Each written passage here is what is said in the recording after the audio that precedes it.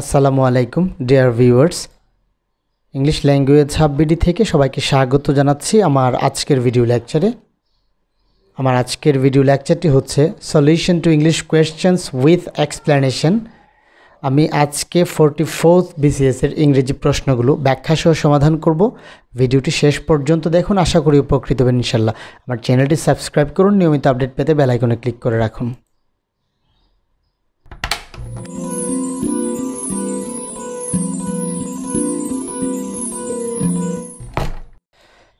Number 1. Oh, lift me as a wave, a leaf, a cloud. I fall upon the thorns of life. I bleed. The extract is taken from P.B. Shelley's poem. অর্থাৎ Parsi BC শেলির কোন poem থেকে বা কোন কবিতা থেকে এই লাইনটি নেওয়া হয়েছে। তো আমরা জানি যেটা নেওয়া হয়েছে or to the West wind. Option গ হচ্ছে এখানে correct. Number 2. Who wrote the short story The Ancient and the Grasshopper? অর্থাৎ এই short story the ancient the গ্রাসহপারটি কে লিখেছেন? আমরা জানি যে এটি লিখেছেন উইলিয়াম সমারসেট মগাম। অপশন খ হচ্ছে এখানে correct. Number 3. The word vital is an. অর্থাৎ ভাইটাল কোন ধরনের পার্টস অফ স্পিচ? তো আমরা জানি যে ভাইটাল বেসিক্যালি এটা অ্যাডজেক্টিভ হিসেবে ব্যবহৃত হয়, তবে এটা নাউন হিসেবে ব্যবহৃত হয়, তবে খুবই কম। যখন নাউন হিসেবে ব্যবহৃত শরীরের অঙ্গ প্রত্যঙ্গকে বোঝানো হয়, যেমন he got injured in his vitals, অর্থাৎ শরীরের গুরুত্বপূর্ণ অঙ্গ প্রত্যঙ্গে যদি কেউ ইনজোর্ড হয় বা সেই অর্থে এখানে ভাইটাল ব্যবহৃত হয়, তবে বেসিক্যালি এটা হচ্ছে এটা অ্যাডজেক্টিভ। সো অপশন গ হচ্ছে এখানে correct. Number 4. To get along with means.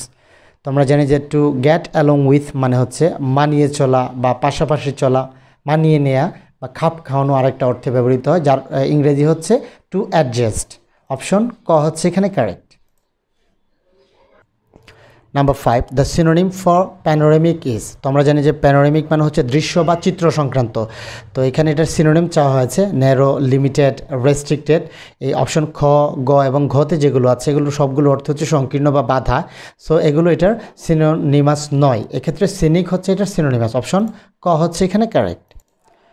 Number 6. The antonym for স্লথফুল is. আমরা জানি যে স্লথফুল মানে হচ্ছে অলস।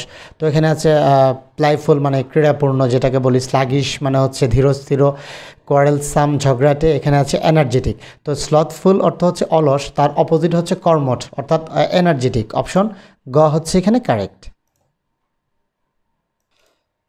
Number 7. Alexander popes essay on man is a. অর্থাৎ আলেকজান্ডার পোপের যে এসে অন ম্যান এটা কোন ধরনের সাহিত্যকর্ম? এটা মূলত হচ্ছে একটা পোয়েম। অপশন ঘ হচ্ছে এখানে correct. Number 8. By and large means. তো বাই অ্যান্ড লার্জ মানে হচ্ছে অন দ্য হোল, অর্থাৎ মোটের উপর বা সর্বোপরি। তো এখানে আছে এভরিওয়্যার মানে হচ্ছে সর্বত্র, ভেরি লার্জ মানে বড়, ফার ওয়ে মানে হচ্ছে দূরে। তো এগুলো এটার অর্থ নয়, এক্ষেত্রে মোস্টলি মানে সর্বোপরি বা মোটের উপর, যেটা হচ্ছে অপশন গতে। অপশন গ হচ্ছে এখানে correct. Number 9. Francis Bacon is an illustrious. তো আমরা জানি যে ফ্রান্সিস বেকন হচ্ছেন একজন বিখ্যাত অ্যাসিস্ট, রচনাকার, যেটা হচ্ছে অপশন কতে। অপশন ক হচ্ছে এখানে কারেক্ট।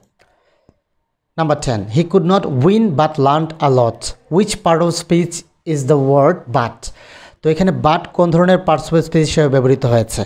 তো আমরা যদি সেন্টেন্সটিকে বিশ্লেষণ করি তাহলে দেখব যে হি কুড নট উইন এটা হচ্ছে সেন্টেন্সের একটা ক্লজ। আবার লার্নড আ লট, এখানে হি লার্নড আ লট হওয়ার কথা ছিল, এখানে দুইবার সাবজেক্ট ব্যবহার করা হয়নি।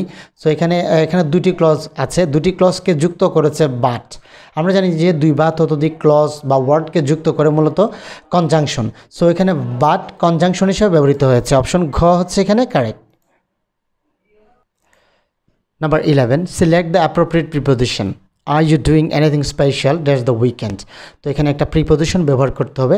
আমরা জানি যে উইকেন্ড মানে হচ্ছে একটা নির্দিষ্ট সময়, অর্থাৎ হচ্ছে সপ্তাহের শেষে, সপ্তাহান্তে। সো এক্ষেত্রে আমরা জানি এদের পূর্বে প্রিপোজিশন অ্যাট ব্যবহৃত হয়। সো অ্যাট দ্য উইকেন্ড হচ্ছে এখানে অ্যাপ্রোপ্রিয়েট। অপশন ক। Number 12. What is the plural form of sheep?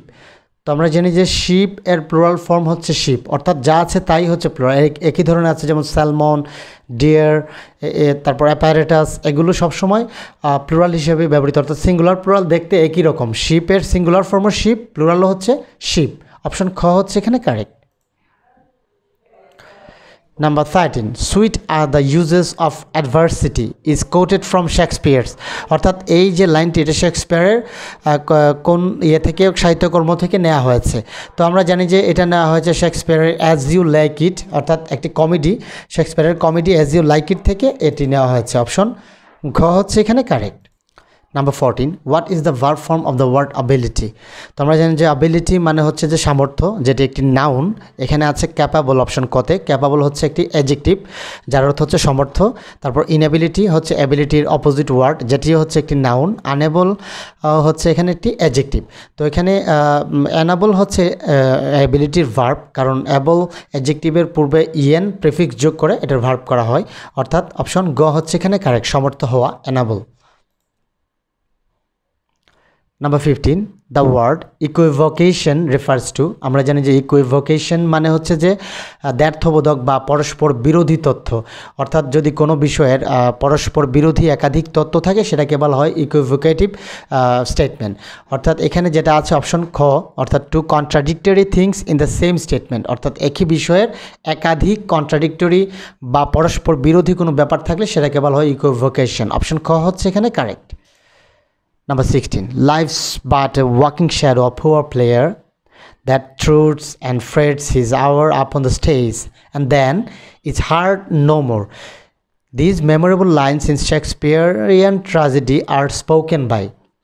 এই লাইনগুলো শেক্সপিয়ারিয়ান একটা ট্র্যাজেডি থেকে নেওয়া হয়েছে এই ট্র্যাজেডিতে এটা কে বলেছে এই কথাগুলো আমরা জানি বলেছে যে ম্যাকবেথ যখন লেডি ম্যাকবেথ নিজেকে মেরে ফেলে অর্থাৎ আত্মহত্যা করে তখন ম্যাকবেথ এটা বলেছিল অপশন ঘ হচ্ছে এখানে correct Number 17, which of the following words is spelled correctly নিচের কোন ওয়ার্ডটি কারেক্টলি স্পেলিং করা হয়েছে সেটা আমাদেরকে বের করতে হবে আমরা জানি অথরিটেটিভ স্পেলিং হচ্ছে AUTHORITATIV অথরিটেটিভ অপশন গ হচ্ছে এখানে correct Number 18, find out the active form of the sentence by whom can our country be saved তো আমরা জানি যে বাই হুম থাকলে এর পরিবর্তে হু ব্যবহৃত হয় অর্থাৎ বাই হুম যেহেতু আছে এখানে এটার পরিবর্তে হু হবে এবং এখানে অক্সিলারি ভার্ব হিসেবে ক্যান ছিল আমরা জানি অক্সিলারি ভার্বের পরে একটা বি থাকে এবং মূল ভার্ব পাস্ট পার্টিসিপল ফর্ম হয় প্যাসিভ ভয়েসে সুতরাং এখানে who can save our country option ক হচ্ছে এখানে correct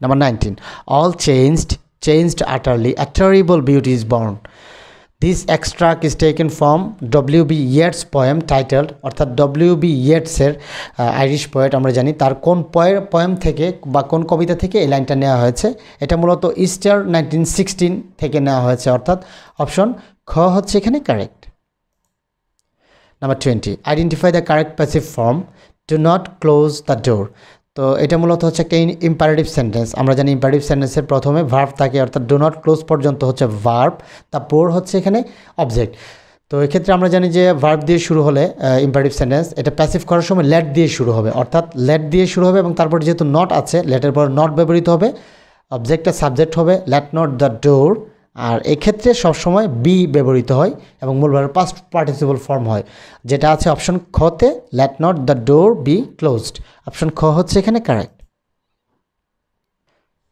Number 21, the poetic drama Murder in the Cathedral was written by তো আমরা জানি যে মার্ডার ইন দ্য ক্যাথেড্রাল এটা লেখা হয়েছে আমেরিকান পোয়েট টি.এস. ইলিয়টের দ্বারা অপশন গ হচ্ছে এখানে correct Number 22, All for Love is a drama written by তো আমরা জানি যে এই ড্রামাটি হচ্ছে মোস্ট পারফর্ম ড্রামা যেটা সবচেয়ে বেশি পারফর্ম করা হয়েছে এটা লেখা হয়েছে জন ড্রাইডেনের দ্বারা অর্থাৎ জন ড্রাইডেন লিখেছেন অপশন ক হচ্ছে এখানে correct Number 23, Sitting happily the chicken laid eggs the underlined part is an অর্থাৎ সিটিং হ্যাপিলি এখানে কী হিসেবে ব্যবহৃত হয়েছে তো এখানে সিটিং হ্যাপিলি মূলত দ্য চিকেন এর উপর নির্ভরশীল অর্থাৎ এই সিট কে করতেছে দ্য চিকেন অর্থাৎ সিটের সাবজেক্ট হচ্ছে দ্য চিকেন তো এখানে দ্য চিকেন লেড এগস এটি ছাড়া এই সেন্টেন্সটি অর্থ সম্পূর্ণ হবে না অর্থাৎ এই অংশটির এই ক্লজটির অংশ সম্পূর্ণ হবে না সুতরাং এটি এখানে সাবঅর্ডিনেট ক্লজ হিসেবে ব্যবহৃত হয়েছে the chicken lead eggs sitting happily option খ হচ্ছে এখানে correct number 24, Caliban is an important character from Shakespeare's, অর্থাৎ ক্যালিবান শেক্সপিয়ারের কোন সাহিত্যকর্মের একটি ক্যারেক্টার, একটা গুরুত্বপূর্ণ চরিত্র। তো আমরা জানি যে শেক্সপিয়ারের যে একটা নাটক দ্য টেম্পেস্টের একটা গুরুত্বপূর্ণ চরিত্র হচ্ছে ক্যালিবান। অপশন ক হচ্ছে এখানে কারেক্ট।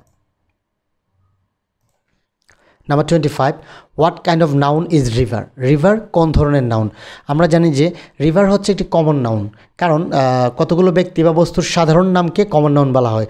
যেমন পদ্মা, মেঘনা, যমুনা, এগুলো হচ্ছে কতগুলো নদী, এগুলোর সাধারণ নাম হচ্ছে river.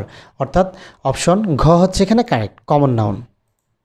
Number 26, caesar and Cleopatra is, তো আমরা জানি যে সিজার অ্যান্ড ক্লিওপেট্রা হচ্ছে জর্জ বার্নার্ড শো এর একটি নাটক। অপশন গ হচ্ছে এখানে correct, a play by Bernard show. Number 27, identify the right tense, অর্থাৎ এখানে সঠিক টেন্সটি আমাদেরকে আইডেন্টিফাই করতে হবে। My father dash before I came, এই সেন্টেন্সের মধ্যে যে ক্লুটি আছে সেটা হচ্ছে বিফোর যুক্ত সেন্টেন্সের পর অংশটি আছে পাস্ট ইনডিফিনিট। আমরা জানি যে বিফোর অর্থ হচ্ছে পূর্বে, আর তার পূর্বে ব্যবহৃত হয় পাস্ট পারফেক্ট এবং পরে পাস্ট ইনডেফিনিট। যেহেতু বিফোর অর্থ পূর্বে, তার পূর্বে হবে পাস্ট পারফেক্ট, অর্থাৎ সাবজেক্ট প্লাস হ্যাড এবং মূল ভার্বের পাস্ট পার্টিসিপল ফর্ম। অপশন গ হচ্ছে এখানে correct, my father had left before I came. Number 28, which of the following words is spelled incorrectly, অর্থাৎ নিচের কোন বানানটি ভুল আছে এখানে? গ্লিসারিন বানানটি কারেক্ট আছে, লেক্সিকোগ্রাফি মানে হচ্ছে শব্দভাণ্ডার, সেটাও বানান ঠিক আছে, ইডিওসিনক্রেসি সে বানানটিও ঠিক আছে। এখানে রেমিনিসেন্স বানানটি ভুল আছে, কারণ REMINISCENE, অর্থাৎ এন এর পরে আই হবে, এখানে ই দেয়া আছে, সুতরাং এটা হচ্ছে ভুল। রেমিনিসেন্স মানে হচ্ছে স্মৃতিচারণ। অপশন ক হচ্ছে এখানে correct. Number 29, who wrote the পিকারেস্কিউ novel title Tom Jones, তো টম জোন হচ্ছে মূলত এক ধরনের প্রতারণামূলক বা জোয়া চুরিপূর্ণ একটা উপন্যাস, যেটা লিখেছেন আমরা জানি হেনরি ফিল্ডিং। অপশন গ হচ্ছে এখানে correct. Number 30, the story of মবি Dick সেন্টারস on, মবি ডিক নামে যে স্টোরিটা আছে এটা আসলে কি কেন্দ্রিক? এটা মূলত একটা ওয়েল বা তিমি কেন্দ্রিক একটা স্টোরি। অপশন খ হচ্ছে এখানে correct. Number 31, he প্রেইথ best who love best who said this, এই কথাটি কে বলেছেন? তো আমরা জানি যে এটি নেওয়া হয়েছে the rhyme of the ancient mariner থেকে, যেটি লিখেছেন এসটি কোলরিজ। অপশন ঘ হচ্ছে correct. Number 32, the controlling sentence of a paragraph is known as, তো আমরা জানি যে প্যারাগ্রাফের কন্ট্রোলিং সেন্টেন্স, অর্থাৎ এটা হচ্ছে টপিক সেন্টেন্সের একটা অংশ। টপিক সেন্টেন্সের দুটি অংশ থাকে, একটি হচ্ছে মেইন আইডিয়া আর একটা হচ্ছে যে কন্ট্রোলিং সেন্টেন্স, অর্থাৎ অপশন ঘ হচ্ছে এখানে correct, topic sentence. Number 33, choose the correct comparative form of the sentence, very few boys are as industrious as Jaman, তো এটাকে কম্পারেটিভ ফর্মে করতে হবে। আমরা জানি ভেরি ফিউ থাকলে দেন মোস্ট আদার বা দেন অল আদার হয়, তো এখানে যেহেতু অপশন খতে দেওয়া আছে জামান is more industrious then most other boys, so option খ হচ্ছে এখানে correct. Number 34, identify the appropriate preposition, your opinion is identical dash mine, তো আমরা জানি আইডেন্টিক্যাল অর্থ হচ্ছে একই রকম, তো আইডেন্টিক্যালের সাথে প্রিপোজিশন টু অথবা উইথ ব্যবহৃত হয়। Your opinion is identical with mine, option গ হচ্ছে এখানে correct. Number 35, paradise lost attempted to, তো এটা একটা খুবই কমন প্রশ্ন। আমরা জানি যে paradise lost attempted to justify the ways of god to man, option গ হচ্ছে এখানে correct. So viewers, thank you for watching this video. যদি ভিডিওটি ভালো লাগে তাহলে একটি লাইক দিন, আর যদি কোনো প্রশ্ন থাকে সেটা কমেন্ট সেকশনে জানান, আর অবশ্যই শেয়ারের মাধ্যমে অন্যদের দেখার সুযোগ করে দিবেন।